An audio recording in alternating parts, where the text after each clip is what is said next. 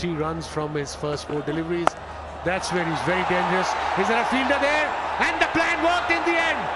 Mark Wood bowled that beautiful bouncer, and Babar Azam back in the pavilion. Yeah, too quick from Mark Wood, and the direction absolutely spot on. It's that short ball again, it just hurries on to you. Or under control, it's that big top edge and it's carried all the way. Fielder set perfectly.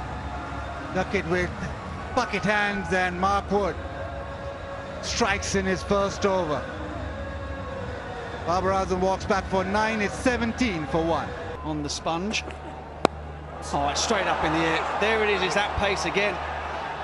And the bounce is not easy to judge here. It's a slowish track, and sometimes the faster you bowl it, the slower the track, more difficult it is to find the middle of the bat. That has gone straight up the chimney, and it's 3 down. Now here was the evidence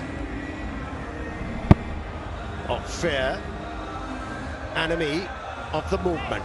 There was no footwork, no nothing. Beautifully bowled. This is Mark Wood at his absolute best. Fast and straight, bottom of leg stump. That's a job incredibly well done. And Asif Ali will not be there for the final couple of overs, I'm afraid. What a spell from Mark Wood, 3rd wicket. So Asif hit him a 4, and that was kind of a slog. And then the next ball, he gave himself room. 7 overs to go after this one, and just threw his wicket away. And that's where he has to learn. Asif departs for 5.